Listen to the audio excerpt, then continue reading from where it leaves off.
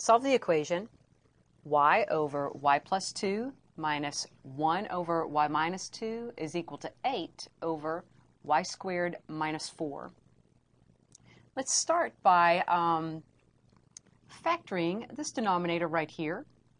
So let's write a step y over y plus 2 minus 1 over y minus 2 is equal to 8 over, that's a difference of squares, and it factors as y plus 2 times y minus 2.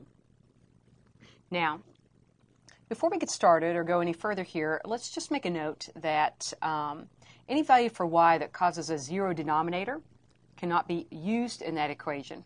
Okay? So right here, a y value of negative 2 would cause 0, therefore make this equation undefined. In this denominator, a y value of positive 2 would cause a 0 denominator and make the equation undefined. So let's make a note right off the bat that y cannot be negative 2 or positive 2.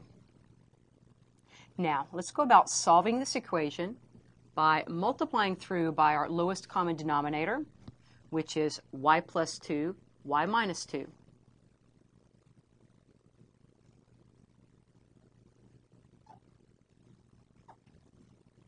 As we multiply that times y over y plus 2, the y plus 2's cancel, leaving y times y minus 2. Minus sign next. As we multiply that times our next term, the y minus 2's cancel, leaving 1 times y plus 2. On the right-hand side, both of those factors cancel, leaving the number 8. Now let's solve our resulting linear equation. Distribute to get y squared minus 2y minus y minus 2 is equal to 8. Let's combine like terms and write this next step as y squared minus 3y. Let's also bring that 8 over to the left, subtracting 8 from both sides. Negative 2 minus that 8 is a negative 10 equals 0. So we have a quadratic equation. It's in standard form. Let's solve this using the factoring method.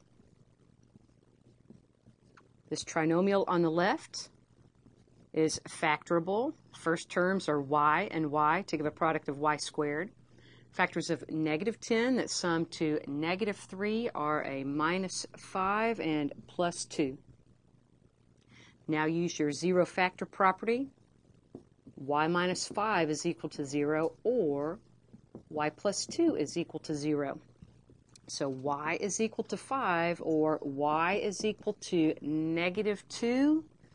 And that's a no on this one. We've already determined previously that a y value of negative 2 is going to cause a denominator of 0.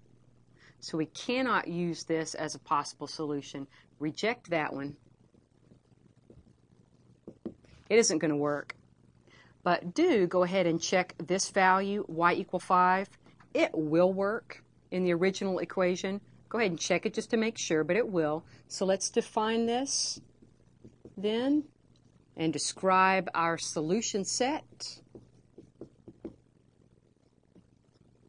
as the number 5.